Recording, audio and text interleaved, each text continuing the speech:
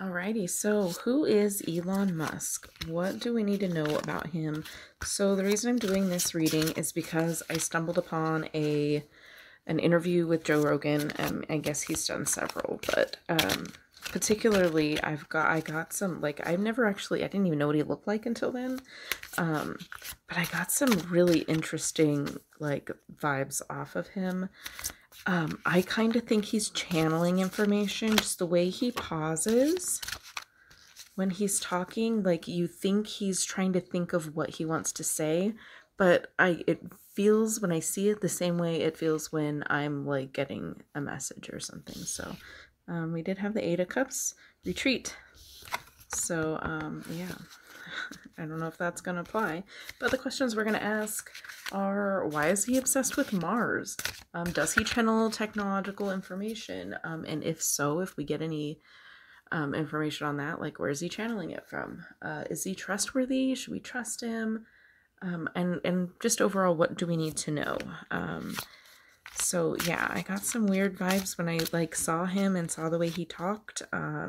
So I'm very interested to see what the cards have to say about that. All right, if you're new to my channel and you like this kind of stuff, don't forget to subscribe. I do this, I do pick a cards, I do all kinds of other weird stuff, and I talk about crystals, and I'm planning on doing a crystal skull video in the next couple of days. So, all right.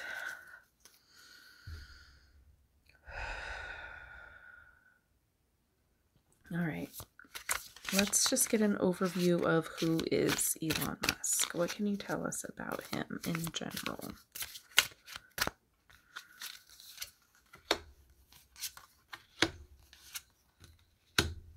Interesting. Okay, so we have perspective, which is the Hanged Man, death, and the Eight of Wands, which for me talks about manifestations coming to you. I feel like he definitely he has a different view on things, clearly. He sees things a lot differently, and I believe he will help kind of like close a chapter and open up some new good things for us. So I do feel like this is a positive vibe that we're gonna get from him. But yeah, I'm really feeling like this is about a new beginning for us. And he's bringing something to us, which I mean, technology and stuff, right? And with the crystals on here, the wands have the crystal tips. It's very not like otherworldly, but you know, the crystal power. Like, we use quartz crystal in electronic devices and watches and all of that sort of thing. So I feel like he's definitely bringing something new, a new perspective to us. So I don't feel like that's bad. I'm gonna pull a couple more cards and just should we talk about Mars first? Let's talk about Mars first. What do we need to know about his connection to Mars? We know he wants to go there, but is there another connection? Is there another connection to Mars? What is that connection? How is he connected to Mars? Why does he want us to go there? Or why does he want to go there?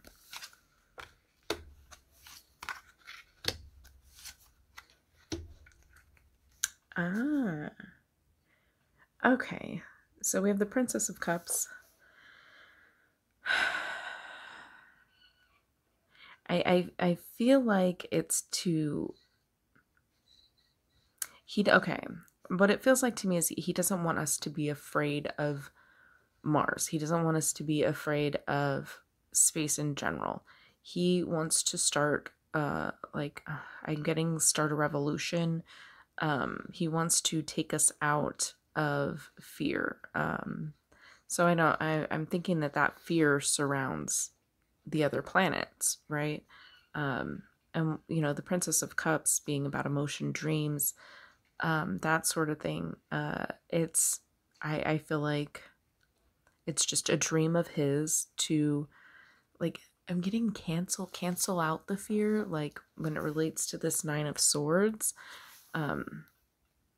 Yeah, there's something that he's dreams about. It's like, literally, I don't know if the information comes from dreams, but she's sleeping here. This one's about dreams. It's like bringing the dreams to fruition. It's just a dream that he's always had. Yeah, so I feel like it's just something that it may literally have come to him in a dream. There could have been somebody that came to him in a dream and was like, you need to check this out. This is something important, because I do believe he is channeling information. But we'll get to that next. So let's look at that. Can we know if he's channeling information? Is Elon Musk channeling information? Ooh, to help us get to Mars. Let me grab those off the floor. And we have more cups. We have the Ace of Cups and the Four of Cups. I don't know what order they came out in, but that's how they're going. Make sure you can see that. Okay, one more. And the Four of Swords. Yeah, the cups being about water, I think he knows that there may be water on Mars. I don't know if there used to be. I kind of get the impression like that there used to be. I'm pretty sure they found water on the moon, or at least evidence that there is water or was water, because they found hematite on the moon, which is like, if you have seen newer pictures of the moon, there's kind of like reddish spots. It's rust, which I read a couple of articles, because I'm like obsessed with the moon, about how they found hematite and rust, which you would need oxygen to create. So there's that. So I'm wondering if kind of the same situation applies to Mars, if there is water, or if he knows how to find it, or if that's just like the next step and what he wants to discover there. But I feel like with all of this cup energy, there's a lot of water. I feel like this has to do with water. Yeah. So now, without just that intuitive water aspect of it, let's go actually to the meaning of the cards, which would be, we have 2 fours here, which would be stability, like a pause situation. The keywords on these cards are meditation and rest. Those are not movement. Also, the Ace of Cups is about the beginning, and it does, the emotion of love is tied to that. Let me back up. Just move my whole tablecloth. It is tied to love. So I feel like this, I'm getting like a harmony from the, like, just the meaning of the cards, not necessarily a movement. Perhaps there's water that is not moving, that is standing still. There's like resting water kind of feeling I'm getting. But yeah, I kind of feel like that's the thing, is the water on Mars. Interesting. Okay, let's stop talking about Mars. I think that's enough. Well, I actually really want to kind of... What else do we need to know? I'm getting out steampunk here. I'm going to go ahead and shuffle these. I'm going to do a quiet shuffle, sideways, weird shuffle. Because apparently it blasts in your ears when I do it too loud with the microphone. All right. Get 2 more cards to sum up Elon Musk's relationship with Mars.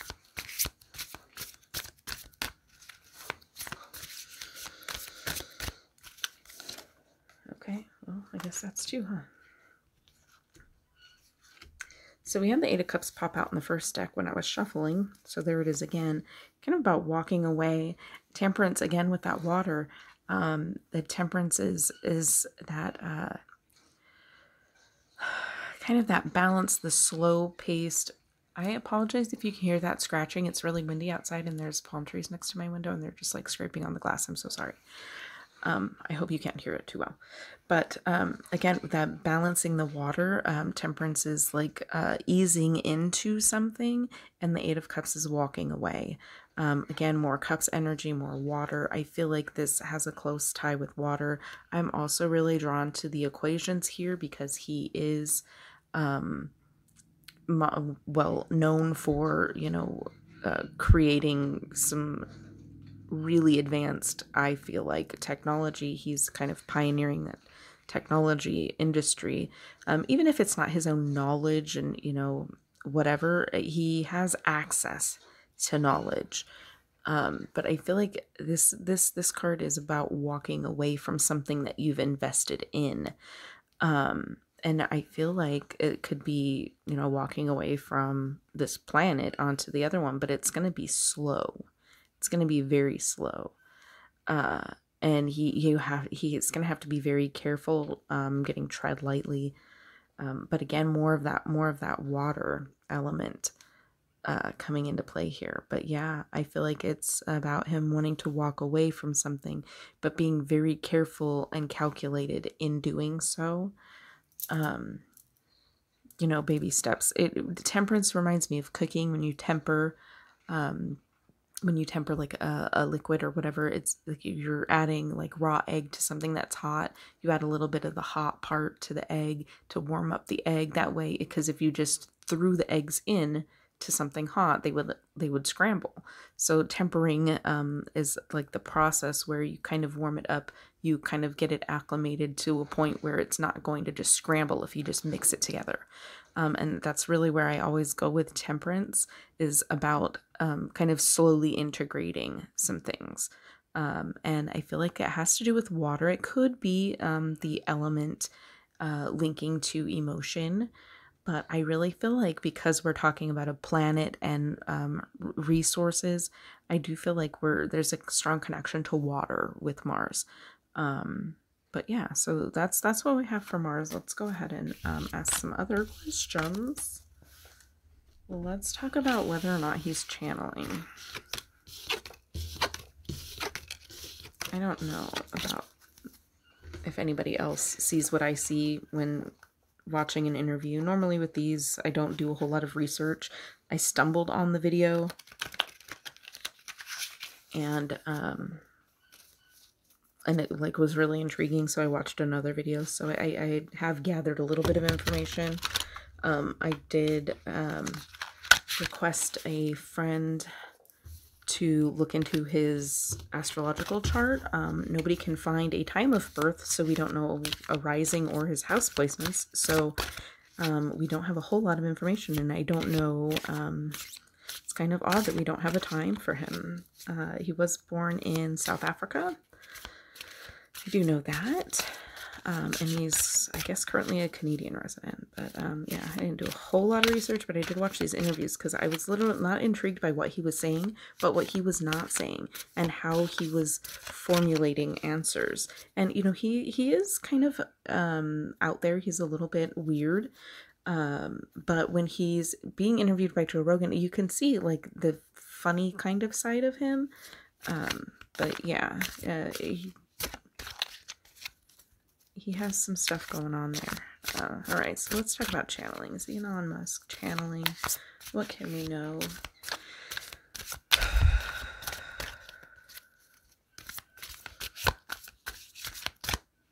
Or should I say, where is he getting his information? Exploration, stability, another 4. Queen of Cups this time. All right, yeah. Intuition. I don't get a definitive, yeah, he's channeling, this is where he's getting his information. I don't necessarily get anything from these regarding that, other than the Queen of Cups being a strong intuitive card.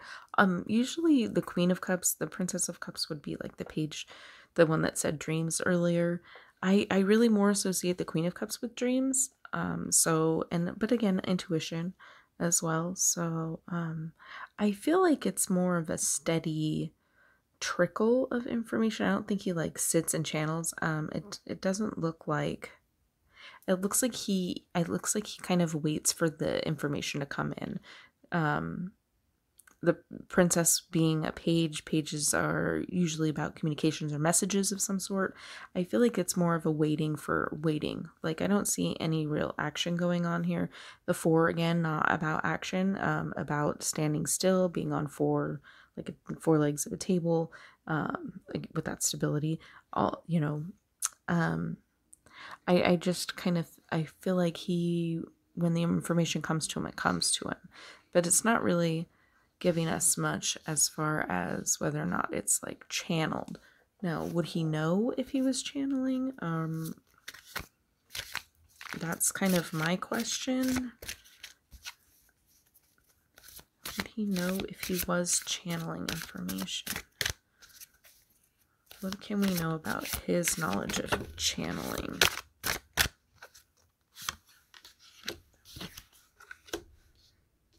Ace of Wands, Two of Wands, right in order. And then the Six of Wands, another wand. Fire energy. What would he know about channeling?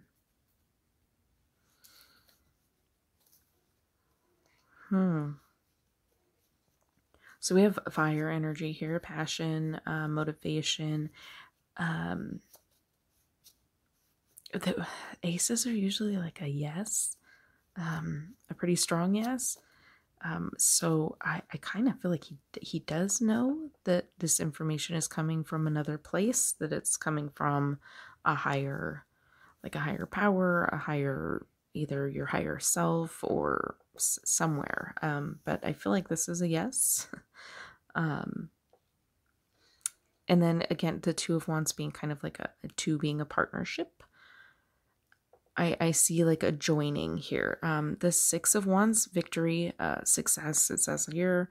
But yeah, I'm getting overall that he may know that he's channeling. I was kind of not expecting that. I think he may know that he's getting his information from somewhere. Maybe not necessarily labeling it channeling though. But he just waits for the message. I don't think he attempts to channel what I'm getting from all of the six cards together. I don't think he is attempting to channel or trying to reach other entities, beings, what have you. I don't think he is attempting to. I think it's just being given to him. That's kind of what this feels like. He waits around for it to come in, and something kind of pairs up and successfully gives him information that is helpful. All right. I kind of want to know where he's channeling from. I don't know if the cards are going to be that detailed. I'm going to change over to steampunk again.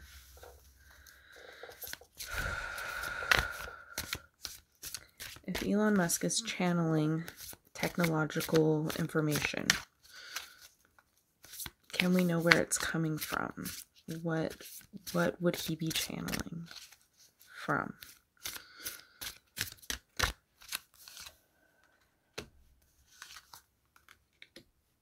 There's that Page of Cups.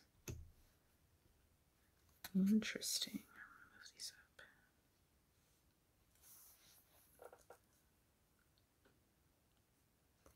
I kind of feel like it's not something we would understand.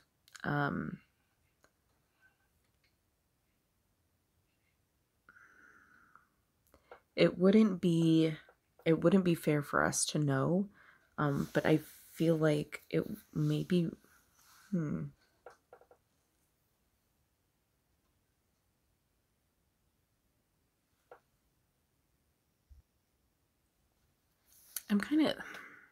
I don't think it's something that we're that is maybe like, I don't know if it's him necessarily, the person, the human Elon Musk, that doesn't want people to know, or if it's I'm kind of thinking it's him that doesn't want people to know about this.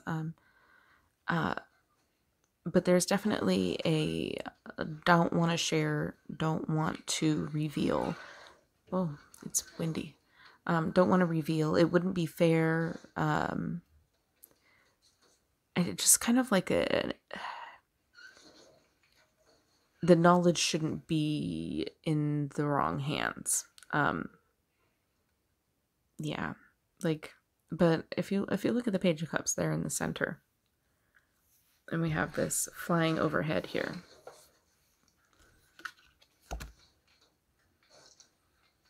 I believe that's our hint. That does not look, let's see if it'll focus. That does not look like an average airplane, does it? It is a very interesting looking kind of it doesn't look like a spacecraft, but it is very futuristic looking. Ah, okay. Is it his future self? I didn't think about the possibility of necessarily time travel. I mean, it did kind of pop in my head for a minute, but I wasn't really expecting to go that route. But wow, yeah. Huh. Okay, so let's ask some more questions. Let's get into this part. All right. Is he a time traveler? Okay. Is there a possibility that Elon Musk himself is a time traveler? I'm going to say yes. I'm going to say yes. Okay, so the Three of Cups is, group socializing. And then we have the Fool, which is like the beginning, a new journey. I feel like this is definitely, something to do with, like, okay, he's got the chimney sweep, right? He's the chimney sweep in this one. Is that not too bad of a glare? But, typically in, the Tarot, the Fool is carrying, like, he's like, looks like a runaway, or he's going off on a trip, like the hobo kind of, belongings in a bag on a stick. I don't know what it's called. I don't even know if there's a name for it. But that's what's normally there. Like, I really get traveling off of that. The chimney sweep travels from building to building. I'm getting the Mary Poppins chimney sweep in my head. Like, I don't know if anybody else knows of any other chimney sweeps that would come to your mind when you think of chimney sweep, other than Dick Van Dyke in Mary Poppins. But how, like, it magically floats from house to house, I kind of get that. And I feel like immediately I felt like, yeah, that's time travel. It's kind of partying in one place, almost like a visitor. Okay, like he's visiting our time. Oh my God, this is not the direction I planned on going. But I kind of feel like, is he actually time traveling? Does he know he's time traveling? Or is he just connecting to his future self? I mean, and in a sense, that is time traveling. I believe if you are connecting with your inner child, you're, in a sense, time traveling, because you go back to your childhood, talk to yourself as a child, and you're healing that connection. And it's healing that child in that time reality, which allows them to go through life and get to the point where you're at now when you're connecting with them, that is more healed. So you're healing yourself. You're essentially time traveling. I know I'm a little bit out there, but yeah, that could be considered time traveling if he is getting his future self is connecting with him. Let's get one more card. Either way, is he himself traveled through time, or maybe he's actually trying to figure that out. Has he traveled through time, or is he just connecting with someone or himself from the future? So if we can get one card that would give us a hint either direction. Okay, that one didn't want to leave my hand. Eight of Pentacles. I think he's working on time travel. But look how young. Look how young. Let me get it in the right spot. Look how young that kid looks. Like, I want to call him a kid. And it could be that one of his children. Okay. One of his children traveling, connecting with him in this time space from the future. Okay, I know this is getting really weird, but that's kind of what I'm getting. I do believe he's channeling and getting information, but I'm gonna put a little bow on this whole part, and we're gonna just move on to general. Can we trust him? Is he trustworthy? Is the information trustworthy? And anything else we need to know. But for the whole Mars channeling aspect, I want to say that the cards are telling me that he is channeling information from one of his children in the future. If that, if you can ride that timeline. I believe that one of his children is connecting with him from the future. I don't believe it's him. I don't believe necessarily he's time traveling. Now, it very well could be also that he is looking into working on a project that would involve time travel. Look at the gears up here. We say that we're like living in a simulation, or like the Matrix. Up in the sky, like the clouds are parting and you can kind of see behind the veil there. I'm really getting that. So let's wrap that part up. Okay, that's what I'm getting for channeling. All right. Now, let's just see if he's trustworthy. Should we be trusting the knowledge that he is sharing? Because I feel like he's not sharing everything.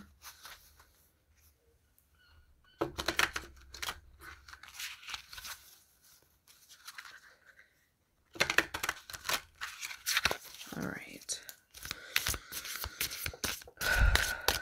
Let me please get some information on trusting Elon Musk. Okay, these all came face up. Let's take them. Yeah, I'm gonna say he's trustworthy.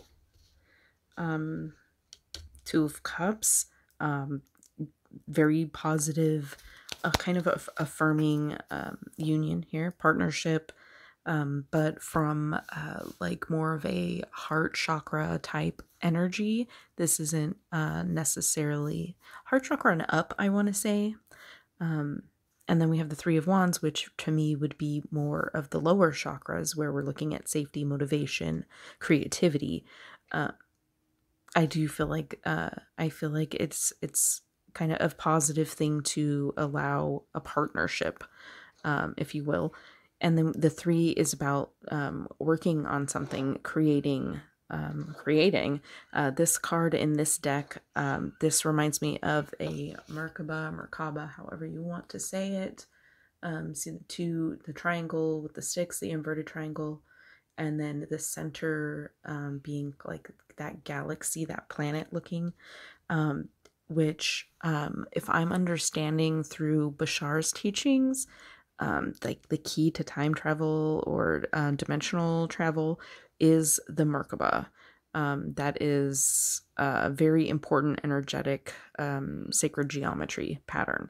So having that kind of working, I feel like, to our advantage.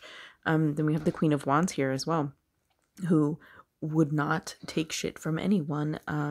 That is the mom of the group, who like this Stevie Nicks mom, like she has that vibe going on here, but that fire energy, she motivates you. She's passionate in helping you. She is a strong guiding force in creativity. So I feel like kind of giving the impression that he is a trustworthy guide, that it would be ideal to partner with him and create with him, allowing him to create and guiding. I do feel like that what he is building is beneficial. I don't see anything that would indicate otherwise here. So let's just wrap it up with a final message. Is there anything else that you can tell us about Elon Musk? Anything else we should know? Anything else we should know about Elon Musk?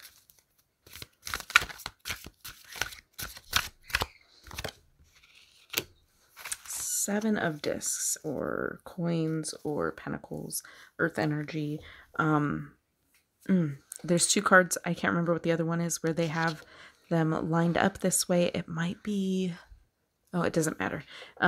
But these are the chakras, the lower chakras. So we have the root, the sacral, solar plexus, heart, throat, third eye, crown.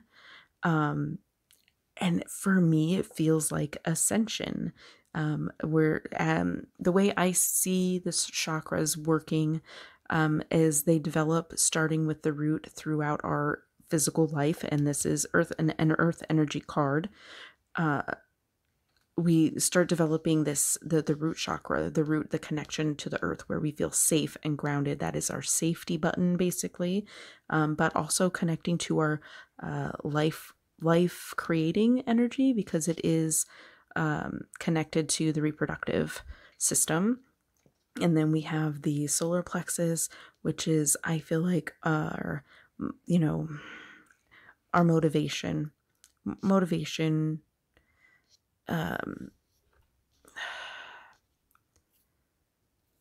It's like the part of our childhood where we're starting to discover things and test things, okay? And then we go up through, growing up, and we have the solar plexus, which is about creating things. This is where you start using your hands and building things and making things and playing with blocks and that kind of stuff. Then we have the heart chakra, develops after that, and it's where we start getting, like, noticing or understanding our bonds with people, our emotional ties to people, places, things. That's where that is starting to develop. And then we develop our throat chakra, where we're communicating and starting to use words, using even hand gestures that we've developed down in here. And then we have, like, third eye, which is like more of our understanding, as far as development, growing, as a child. That's our, being able to understand each other. And I believe, and I'm probably going to get, like, reamed for this, but I believe, a lot of, like, neurodiverse people, we are talking, spectrum, ADHD, that kind of stuff. I believe there is a strong connection with the third eye chakra for them, being that, there's a disconnect with communication. There are issues with being able to understand sarcasm and nuanced language and that sort of stuff, and being able to connect. But I believe it's because there's a stronger connection elsewhere, okay, like beyond our physical world. That's just my perspective on neurodiverse people. We'll move on. And then we have the crown chakra, obviously, and those are kind of things that we develop more as an adult. And then the heart chakra being kind of the crux of it. It's also on this card in the center of this X, if you can see that. It's kind of like the main and most important one to connect to, and we typically tend to bypass that because of logic. So anyways, so yes, I feel like the cards are trying to tell us that he's helping us to ascend, and this is about perseverance. It's about working towards a goal, and I feel like that's what we need, that there's a goal in mind for him. There are steps that need to be taken, is kind of what I get for what we should know about Elon Musk. So if this made any sense, if you have any questions, whatever, if you just want to say, hey, what's up, leave me a comment. And again, this is kind of stuff I do sometimes. If you like it, go ahead and subscribe. I will see you in the next one. Thank you so much for watching, and have a blessed day.